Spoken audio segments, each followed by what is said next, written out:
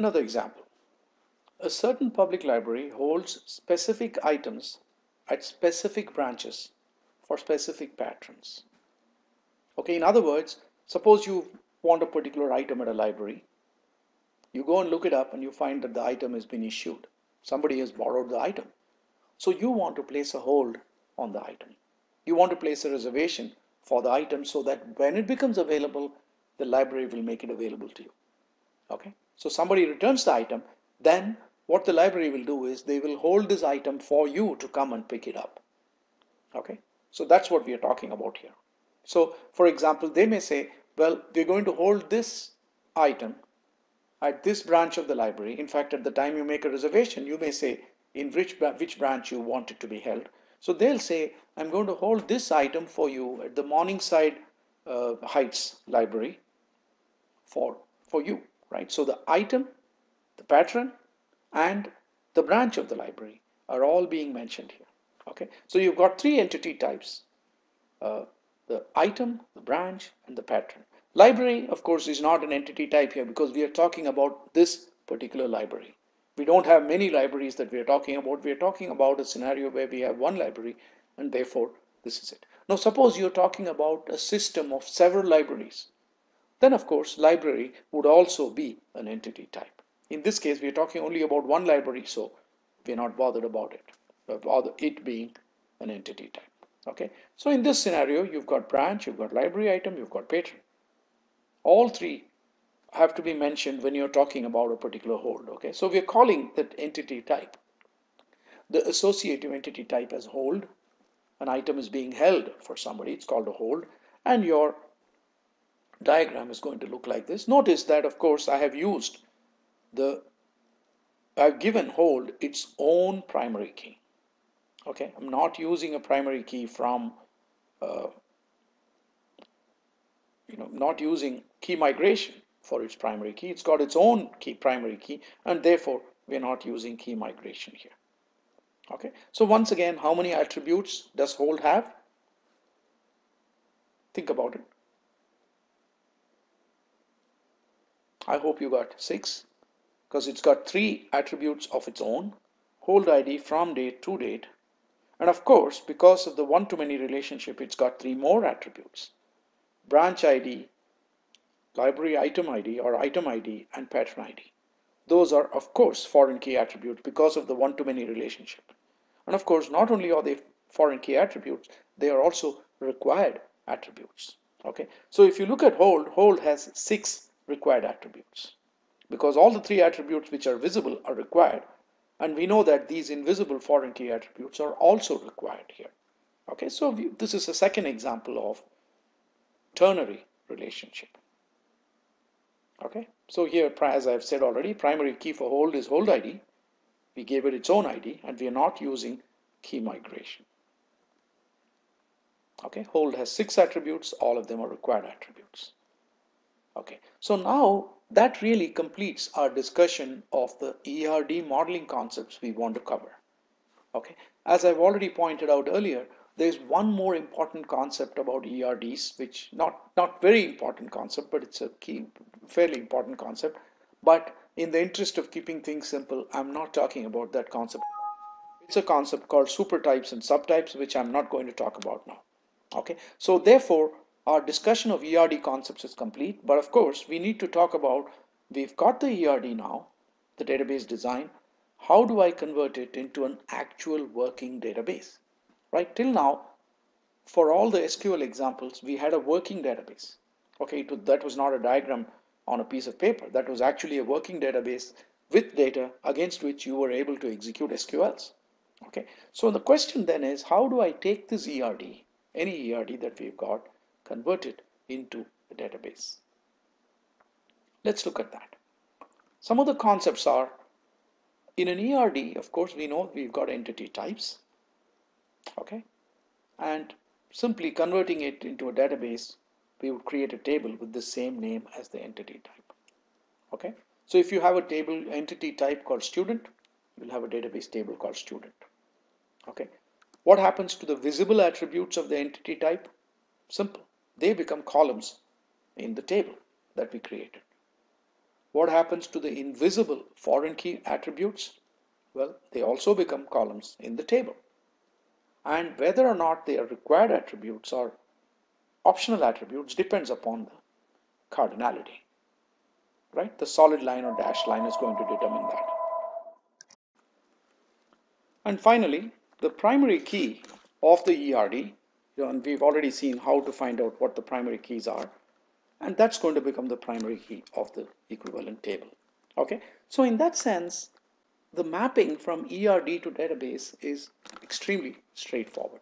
So the moment you're able to draw the ER diagram, you have your database. Okay, so that's as straightforward as that. And because of that, you can imagine that what actually is going to happen is that you're going to use the Oracle Data Modeler to create your entity relationship diagram. And after that, we'll just click a few buttons and we'll get the complete database description file. Okay, you don't have to write any actual code to create the database. Oracle Data Modeler will actually create the file for you, and then all you have to do is to submit the file to a database and your table will be created. I'll show you how all of this is done step by step. Okay, so for the moment, I just want you to think about the fact that once you have done the ERD, your job is done. Okay, so let's consider an example in the context of which we'll see review everything that we have looked at so far. Okay, so as usual, we consider something that's really familiar to us. And then later on, I'll be having a hands-on exercise. And in the hands-on exercise, we'll consider a business example. Okay, so here we are considering something that is simple and straightforward so that the concepts become clear to you. Okay, every course has 0 or many sections. Each section is only one course. And a section is identified by a course ID and section name. Okay, we know this already. Course and section, this relationship we've already seen. Now, when I'm drawing ER diagrams for a big scenario, what you'll tend to do is to take it piece by piece and build the diagram incrementally. Okay. In fact, when you do the ER diagram test, I'll give you 3 or 4 paragraphs of a business situation just like this. It may not be laid out in bullet points, but pretty much the same information will be available.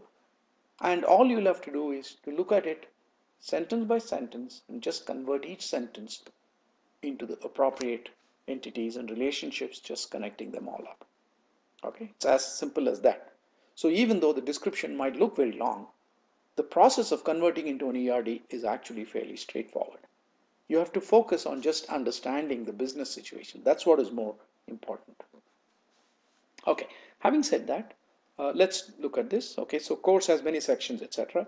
And each section is offered in a particular semester, and a semester can have several sections offered in it. So I'm now extending the situation with which we are already familiar. And then we talk about, okay, an instructor can teach many sections, and a section may be taught by many instructors.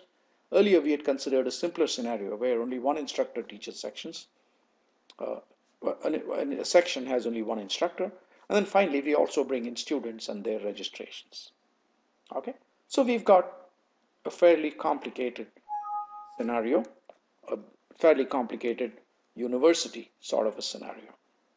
Okay, let's take it step by step. First, I'm going to consider just this thing. Of course, the university itself is the context in which we are drawing this diagram, so university need not be an entity type because we're talking about only one university. If you're talking about 100 universities, then of course that would also be an entity type, but here we are talking about only one, so that's gone. But of course, there are many courses and so on. Okay, this part we are familiar with already. Each course has 0 or many sections. Each section is of only one course. And a section is identified by a course ID and section name. Okay, so let's see here. This is the diagram we would come out with. We've seen this before. You've got course, course ID is the primary key, section, section name is the primary key, and you've got days of the week, start time. I've just added attributes here. Okay, and we already know that section has course ID also as part of its primary key. Okay, so that's what we had done earlier. But what this blurb is saying here is, well, what about, since we are going to bring in multiple semesters, clearly the same course and the same section number can occur in many semesters. For example, course number BITM 3724 or BACC 4101 or BITM 7744, 7724, whatever it is.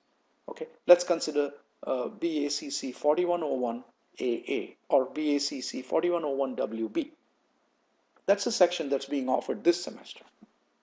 Okay, now it's definitely next year, fall semester, BACC 4101A WB is going to occur again. Okay, so even this combination of course number plus section name is not unique, because if you keep data across multiple semesters, as you must, you can't just say the semester is over, I'm going to throw away all the data. No, it's got to be there, historical information, right? So if you have to do that, then course number section name alone won't do. Okay, so in a multiple semester scenario, this doesn't work, as I've already pointed out. So what do? Let's take it one step at a time. Okay, so we've seen this course ID section name is not unique. Well, the next sentence says each section is offered in a particular semester, and a semester can have several sections offered in it. Okay, so now we bring in semester also here. Okay, and of course we can see that adding semester ID would make the section's primary key unique. So the section's primary key would be course ID plus semester ID plus, of course, section name. So we'll now say BACC 4101 WB, and the section name would be, for example, fall 2014. Okay, that combination is unique, right? Because the same section name during the same semester is not going to occur again for the same course. If the same course is offered in multiple sections, obviously the section name is going to be different. It'll be AA or AB, or if it's web-based, maybe WB, WB1 or whatever. Okay, so the section name will be different. Therefore, the combination of all of these three is unique, and therefore we now say, you know what, the primary key for section is not just course ID and section name, but it also includes the semester ID. And that is why I have included the key migration here. Okay, so when you're drawing ER diagrams, you have to think about what each entity type means and what's going to make up the primary key for that. And when you think about what an entity type means, go back to its instances. Okay, what does an instance of this entity type actually mean? What does an instance look like? Okay, once you have that, you can say, well, what is then going to uniquely identify an instance? And then you'll be able to make out the primary key for that and figure out any key migrations that are needed. Okay, alternately, if you look at it differently, you can say, well, a course is offered in many semesters, and within a semester there are several courses being offered. That's a many-to-many relationship, and therefore you can actually think of section as the associative entity between course and semester. Okay, that is also perfectly possible. Through that route also you can arrive at section as an entity type with this sort of key migration that is shown here. Okay, make sure you understand this part. It's pretty subtle, and you need to understand this properly. Okay, so that's what we've seen so far. Okay, so that clarifies our problem about section and its key. Then we add on some more. We say each instructor can teach 0 or more section, and a section is taught by 1 or more instructors. Okay, so that'll give us this many-to-many relationship. Now, just for convenience, I'm not showing the other entity types that we've already drawn in the earlier pages. For now, I'm only considering this. Eventually, we'll put it all together and see one big diagram. Okay, so now section we already know has relationships to other entity types. I'm just not showing that here. Okay, so you've got section and instructor, and it's a many-to-many relationship, and therefore we need to clearly have an associative entity type, and I'm calling that as allocation. Okay, now whenever you have an associative entity type, you have to think up of a good name for it. Okay, one kind of common approach to naming an associative entity is to just put together the name of the participating entities. Okay. In other words, you'll find some people who recommend calling this associative entity as simply section instructor, section dash instructor. Okay, that's one thing. But of course, if that associative entity has a meaning in the context of the application, might be a better idea to give it something more explicit. Okay, section of instructor is also fine, or instructor section, that's also fine. I'm calling it allocation because an instance of this represents the allocation of one instructor to a section. That is, in other words, this instructor has been allocated to teach this section. Okay, so I would like to call it as allocation or instructor allocation, if you like, to make it really clear. You could call it instructor allocation. Okay, but I'm perfectly fine if you just choose to call it instructor section, period.